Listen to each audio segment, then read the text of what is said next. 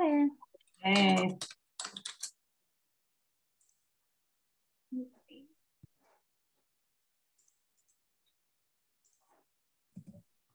Hi, Amanda.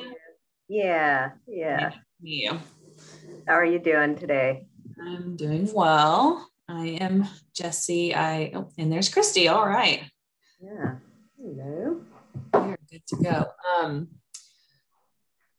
So I know probably the one thing I guess we just need to practice, since it's just you two, or figure out, is just make sure that if you're who's wanting to share slides, or that's working out. I know we've had a little bit of issues with that.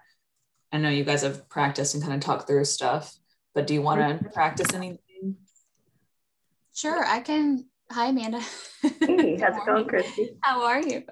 Good. How are you doing? Good. Yeah, I can go ahead and share my screen and we can run through it. So I'm controlling the slides, Jessie.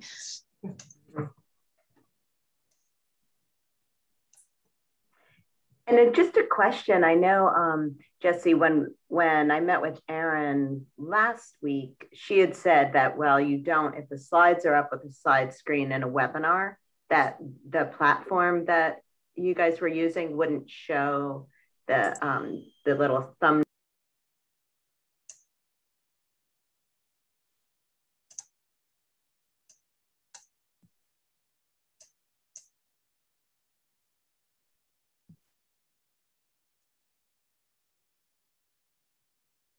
I'll just wait till we see people join.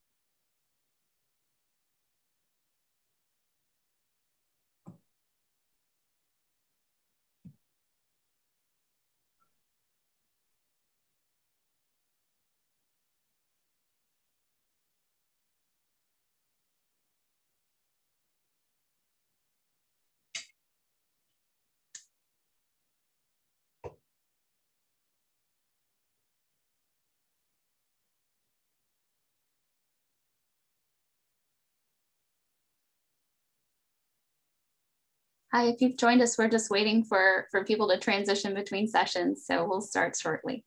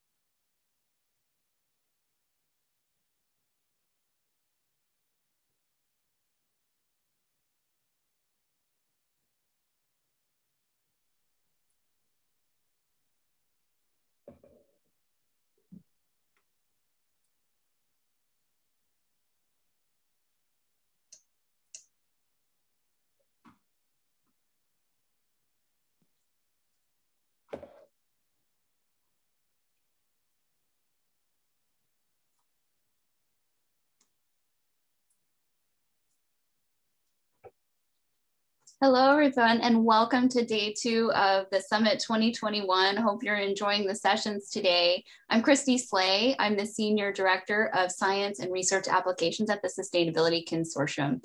If you know me or if you don't know me, I absolutely love birds. So this is a topic that is dear to my heart. And so I'm really excited for today's session. And it's my pleasure to introduce and welcome Dr. Amanda Rodewald, Professor and Senior Director of Conservation Science at the Cornell Lab of Ornithology. Now, Cornell University is a member of the Sustainability Consortium, so we have been really excited to partner with them on a number of different projects and really figure out how we can collaborate on sustainability issues. And so with that, I really want to introduce the Lab of O, as it's called. It is one of the foremost, most renowned centers of research for all things related to birds. And so we're really lucky to have Dr. Rodewald with us here today. Hi, Amanda. Oh, well, hi, Christy, and hi, everyone. It's really an honor to be here. I'm thrilled to spend some time with everyone this morning. Yeah, as you said, another word about the Cornell Lab. It's a really interesting place if people aren't familiar with it, because we are this sort of scientific institute within Cornell University, as well as an education and conservation focused NGO. And so people might be familiar with like our birding tools or educational programs, and especially the citizen science projects we have like eBird. And so eBird is something that's actually really relevant for this particular session, because it's the world's largest and now fastest accumulating biodiversity database in the world. We actually just passed 1 billion observations over the weekend. And so that's a data set that we're able to use with our scientists and analysts in order to ensure data quality and model bird populations, and then develop new ways of using birds as indicators. And so we'll be touching on some of that today. But yeah, just to let you know, that's sort of right in the wheelhouse of what the Cornell Lab is working on these days. That's wonderful. And I use eBird, so we contributed to those observations this weekend. So yay.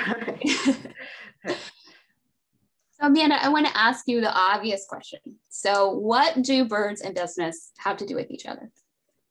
Yeah, it's interesting, because so often I think our focus is on how business practices are affecting birds. And that's important for sure, right? But we forget how birds can also affect and even support businesses.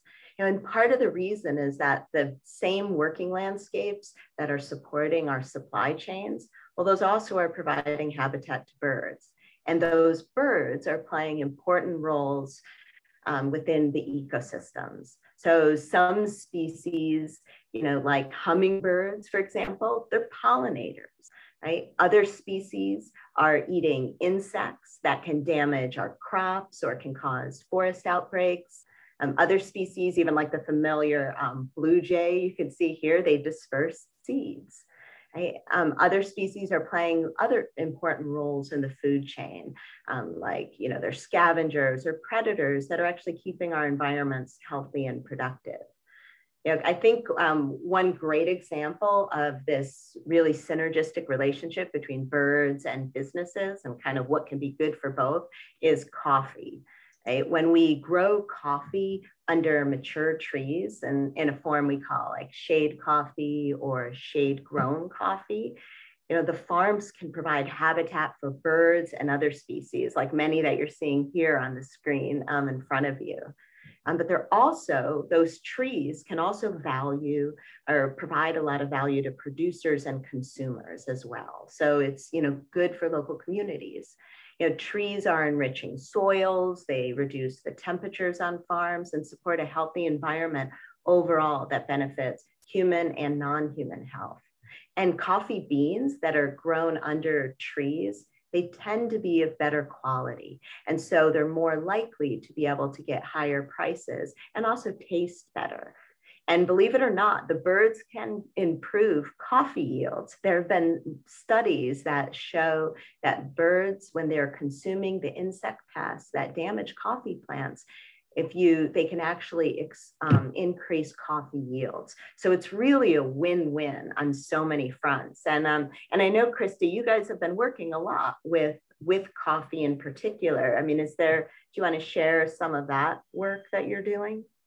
Yes, we have been working with Conservation International on a project that was funded by the Walmart Foundation. And the focus of that project has been focused on coffee in Colombia and Indonesia.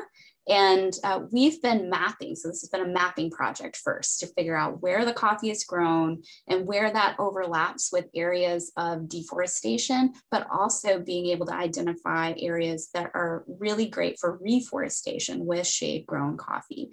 And so having, as you described it in the pictures, the shade, the natural canopy of the forest, and having coffee grown underneath that canopy can really benefit biodiversity for all the reasons that you said. So we're really trying to identify the regions and the areas within these two countries where it might be a great place to to have shade grown coffee, and also just to have reforestation efforts as well.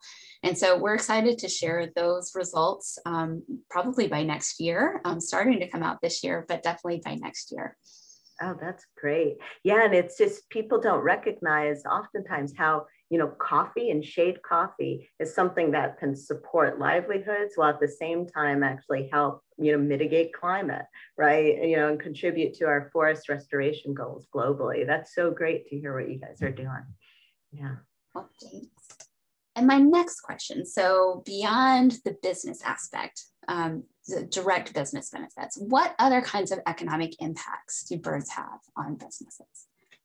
Yeah, it's, birds turn out to be really powerful economic engines. And the reason is that millions of people are spending time and money on recreation that's related to birds. So that includes, hunting, as well as bird watching, and just generally, ecotourism. Right? Fish and Wildlife Service has actually estimated that more than $150 billion are spent each year on wildlife watching and wildlife related activities that's mostly focused on birds. Right. And so people love birds. They travel to see them, and this is something I think, Christy, that you and I have probably seen, the benefits of these, the tourism and bird related tourism and all of the benefits that flow from that. Yeah. Have you taken some of these bird watching trips as well? Absolutely. So I would look for myself in that picture there. We definitely go on vacation, and bird watching is a huge part of what we do when we're on vacation. And so, obviously when you travel to bird watch, you're consuming because you're not at home. So you're purchasing consumer goods, you're purchasing packaged foods, you're eating out, you're supporting the local economy where you're traveling. And so it really is a win-win, both for raising awareness and just that citizen science aspect of enjoying bird watching and documenting the birds that you see through the tools like eBird that Cornell has, but then also supporting the local economy at the same time. Yeah, absolutely. And, partly for that reason, we're seeing more communities now in regions that are trying to establish these kinds of birding trails, right, in order to really attract tourists to those areas and support local businesses. I know sometimes, they're actually even handing out cards to local businesses that let them know, like, we're here because of birds and the natural habitats that are being protected.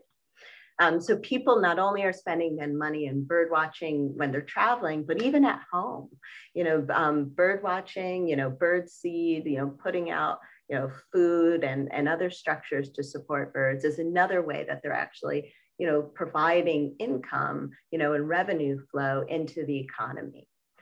So it's not surprising too, that more, there's other values related to just connecting with consumers through birds. More than ever, people are really concerned about the impact of the products they buy on the environment, right? Sustainability is sort of front and center of so many people's minds right now, and poor stewardship of the environment can really risk brand reputation.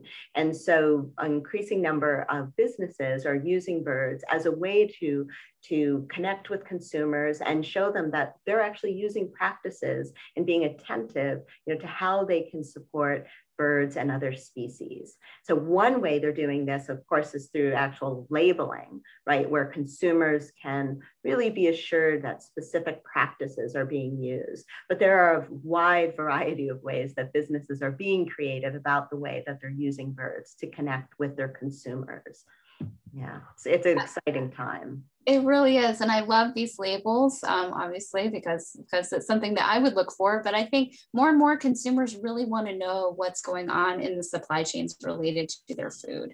And so labeling has become a way to directly communicate that to the consumer so that the consumer can feel better about their purchase. They know what's happening in that supply chain, and they can know that they're supporting something positive. And so I really like that these labels are coming on and being able to directly communicate to consumers in such a direct way. Absolutely. Yeah. And so my next question, Amanda, is how can birds play a role in monitoring the health of a supply chain? How can we use them as indicators? And this is an area where there's so much potential and, and growth potential, as well as sort of applications, because birds are excellent biological indicators. So that means we can use them as a lens to actually help us to monitor, understand, or improve the way that we're impacting the environment. And in a lot of respects, birds are really uniquely able to help us address one of the most persistent challenges that we've been facing with sustainability initiatives, and that is, how can we track our progress and ensure accountability in a cost-effective manner? Right? Because collecting the data that's required to do that outright can be expensive and time-consuming. But because so many people love birds, they provide a sort of different and more efficient path forward, because we can rely upon community science or like crowdsourced data. Because if we think about it, birds are everywhere, right? There are different species associated with different specific environments. They respond to stressors in a way that allows us to really understand by monitoring their numbers and distribution, what's happening in the environment. And they're pretty easy to survey, right? They're pretty visible. It's relatively easy to hear them. And because so many people love birds, we can engage large numbers of people collecting those data. Like I mentioned, eBird, this global project, we've just surpassed 1 billion observations this weekend, right? So once we develop an indicator then using birds, we can actually use that to understand how supply chains are affecting environmental health, at maybe farm, but also landscape level. We can understand where we're getting the best return on some of those investments and interventions. We can identify what needs to be adjusted and also how much progress is being made over time. Right? We're actually working with the Walmart Foundation now to develop indicators that they can use to support and track the outcomes of their pollinator policy. So again, this is a place where we're really able now to customize indicators for different uses. And this is done through partnerships and collaborations. That's great. Well, thinking about that from that first picture, that canary in the coal mine and how they used to use birds literally as an indicator of the air quality. And now with all this technology and the science and the interest from citizens and contributing to citizen science, it's just incredible that we can develop indicators such that a farmer or someone in the supply chain isn't out necessarily counting the birds on their fields, but that we can use this data in unique ways to be able to answer some of these questions and monitor the impacts of these supply chain goals and these supply chain programs. I think it's really fascinating. With TSC, we have really focused on biodiversity, but that certainly includes birds. And so within our suite of indicators, our key performance indicators, we have a biodiversity metric. And we really ask about, is there a biodiversity management plan? So are you thinking about biodiversity management in your supply chains? And oftentimes that we're asking about the farm, just having a plan in place and thinking it through sometimes can really lead to action and can lead to management decisions that are more profitable for the grower, but also benefit birds. And so that birds and other wildlife, such as pollinators. And so we're happy to support that metric. We've seen it improve in certain categories over time. And so it indicates to us that there is some, just by asking the question, sometimes there's a demand signal that happens, and it helps to send that all the way down and say, this is important and we need to be paying attention to this. Now, most growers most farmers that I've talked to definitely have a conservation mindset. And so they're oftentimes wanting to do things on their land that helps to benefit wildlife. And so we have recently been in conversations with our members to create the Resilient Agriculture Accelerator Fund. So at TSC, we are leveraging this incredible network that we have of consumer goods companies and NGOs, as well as retailers, to establish a fund with the National Fish and Wildlife Foundation that will help to put best practices on the ground in US agriculture that will benefit not only the soil and carbon sequestration and the nutrients, but also wildlife. And so we're really excited to be kind of in this initial phases of that program. And to be able to create a single collective fund that companies can contribute to really make a difference at scale. Wow, that's so exciting. What a wonderful opportunity. Yeah, congratulations on getting that established. Thanks. And I can't change slides without saying this is one of the birds I studied in graduate school, the indigo. That's great. Yeah. So my next question for you is, how can businesses support bird-friendly practices in the supply chain? This sounds like a daunting task. Like, how can a business make a difference in bird-friendly practices? Yeah, there are a number of different options. I think one just that I want to highlight is what you mentioned earlier with just the practice of mapping and understanding your supply. So you know where you're sourcing products from and also what's happening in those regions, right? Because that really, that information is power, right? And allows you, the ability to be more strategic. Certainly too, partnering with the lab, other NGOs, as well as your commodity brokers, and to try to identify how you might be able to implement biodiversity friendly practices on farms and maybe across landscapes in partnership with other landowners, and then monitoring those outcomes. I think this is one area too, Christy, just because the Sustainability Consortium works on this specifically. I'm sure you have a lot to add as well, and probably a lot more experience, direct experience than I have. Yeah, I guess a couple of ideas I have. One of the tools that I learned about was from the Nature Conservancy, and with the big push for renewable energy, there can also be some negative impacts, such as with wind turbines.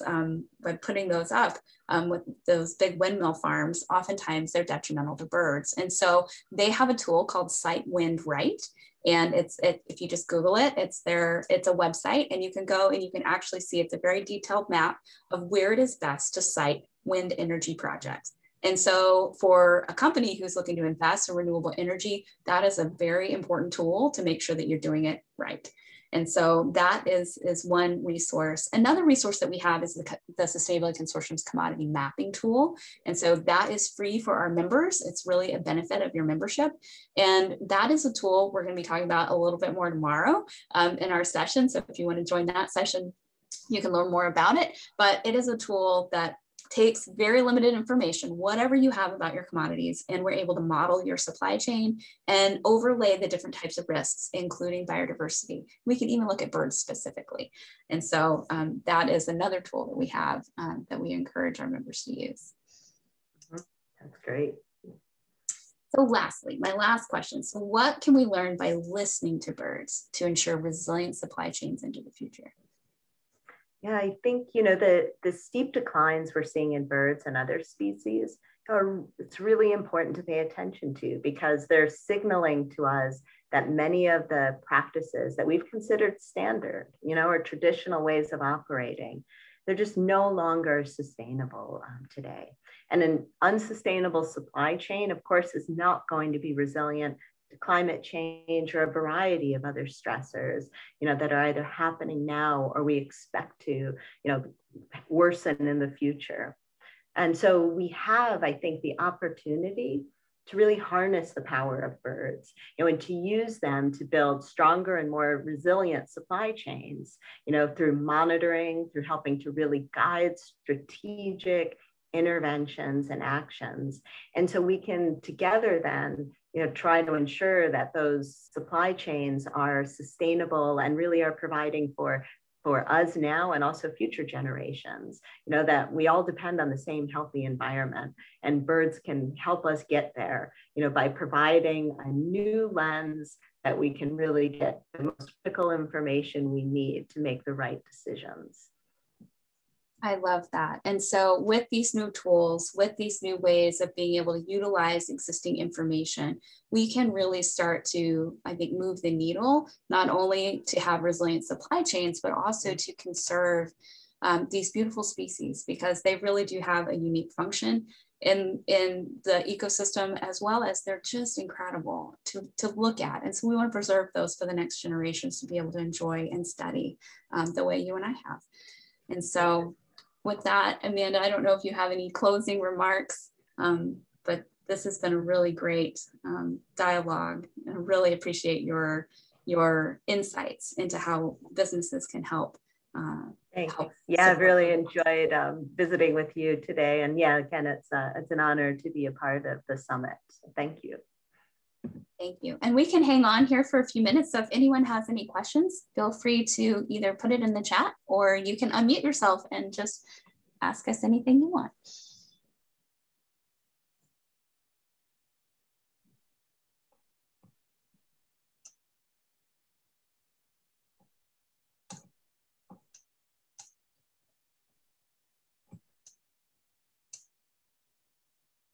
Any questions from our audience?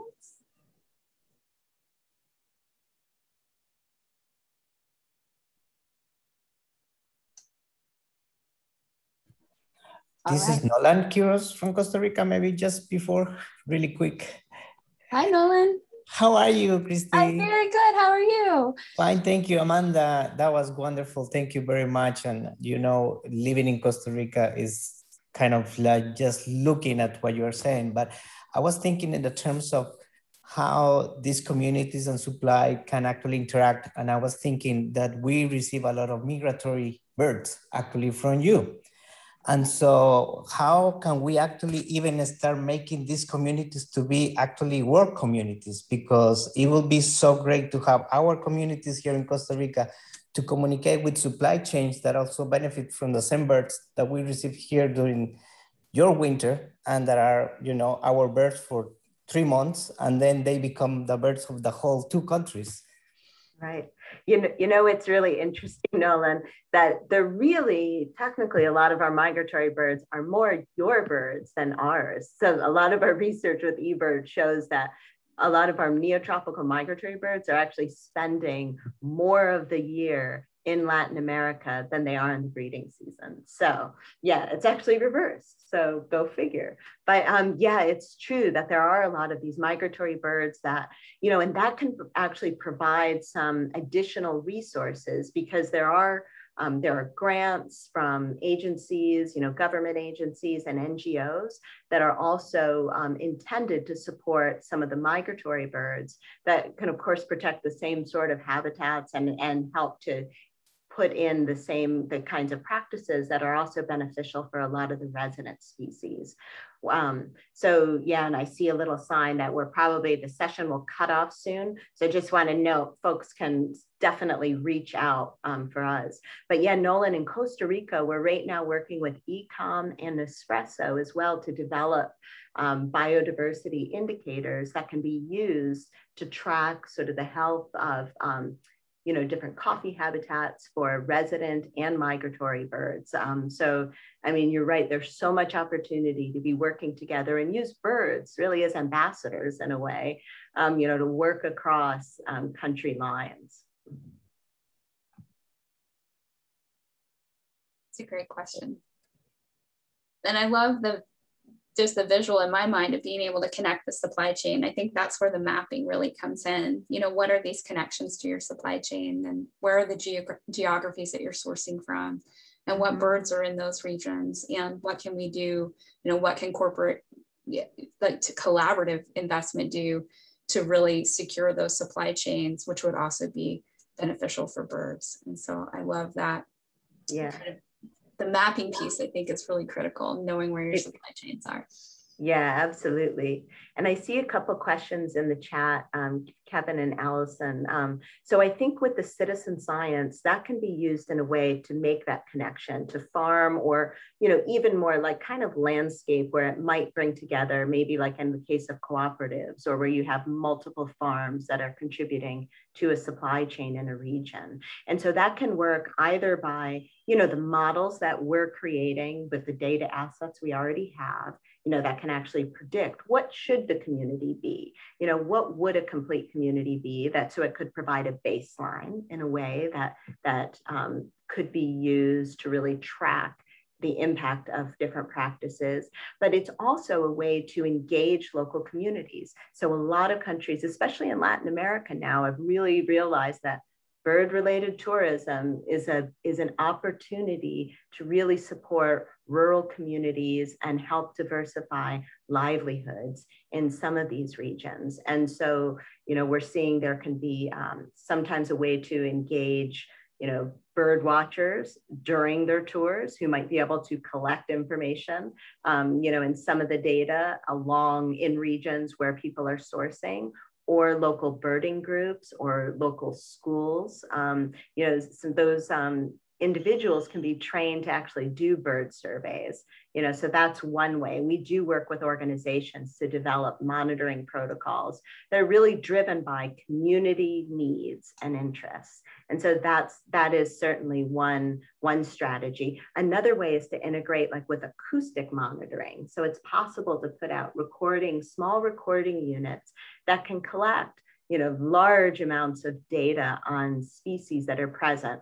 The trick is to actually extract those data and make them useful, right? You can imagine with all those hours and hours of recording, but we're doing this now. And this is actually the project with Nespresso and Ecom and the Cornell Lab is, you know, we're working to try to develop software that can better extract the information on birds from those recordings. So that's another way that we can use sort of citizen science and these other new technologies to try to understand what's happening on the farms and within those working landscapes. That's great. Well, thank you so much, Amanda. I think we've come to the end of our time, but for those of you who are still on, please reach out if you have more questions. I love the tool she just described. It's artificial intelligence. It's learning bird song and really, you know, being able to do things in a way that just the human ear couldn't do. And so being able to use these technologies in your supply chains is just an incredible opportunity. So please do reach out to us if you have any questions. And thank you so much for attending the session today. Yeah, great. Thanks, everyone. Thank you. Bye-bye. Bye.